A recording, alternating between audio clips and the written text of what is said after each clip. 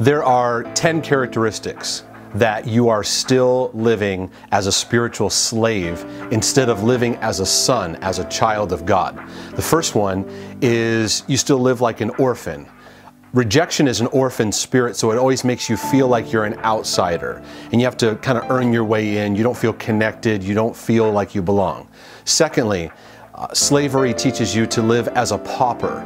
Instead of living as a prince, which sons, they live as princes. They understand their royal identity, that we are a royal priesthood, holy nation. Slaves still live in that pauper mentality. They're beggars, begging God. In your prayers, you're begging God, rather than speaking out of what God has already given to you in your royal inheritance. Number 3, slaves have a distorted lens. They carry a story that keeps them stuck, and until they jump into the new story, they'll never get free.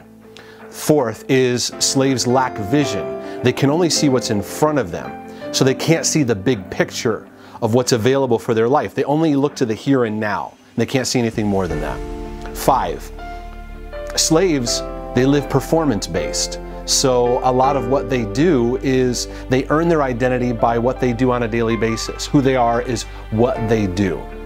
6, slaves have a lot of fear and insecurity.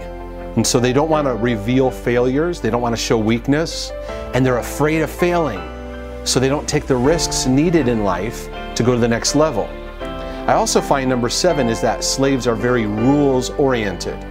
In relationship, they can keep score.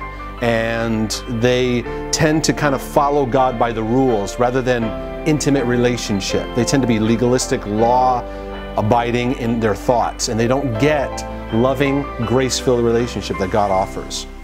Number 8 is that slaves are very self-reliant and independent in a dysfunctional way. In other words, they don't really need people. They do a lot on their own. They are very, I will do this, I know better than you, I can make these decisions. They don't get a lot of counsel, so they make unwise decisions. They stay immature, and they make decisions based on instant gratification. Whereas sons are not codependent, which that's another extreme. They're not independent, self-reliantly independent, and they're not codependent. What they are is they're interdependent. They bring themselves to relationships, but they also receive well from relationships. Number 9, slaves look a lot at flaws. They see their flaws and they see other people's flaws. So they don't see potential, they don't live according to potential. They become very critical.